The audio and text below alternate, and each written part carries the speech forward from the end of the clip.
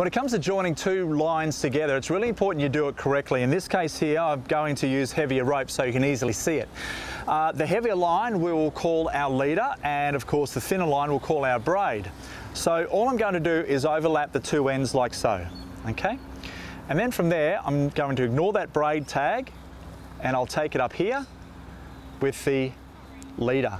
And I'm just going to form a loop like so, and then I'm going to wrap the tag through and around that braid line about 4 or 5 times like that.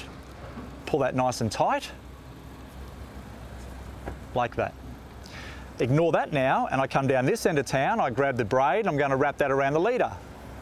Again, hold it here, form that loop, and the tag end then goes around the loop 4 or 5 times, like so.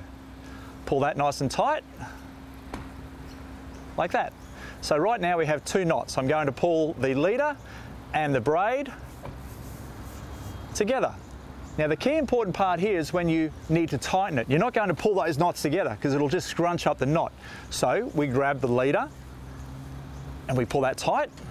Then we grab the tag end of the braid and take a wrap of the braid, pull that one tight, and you'll end up with a little gap there because that's all the ropes being pulled together, and then slide them up.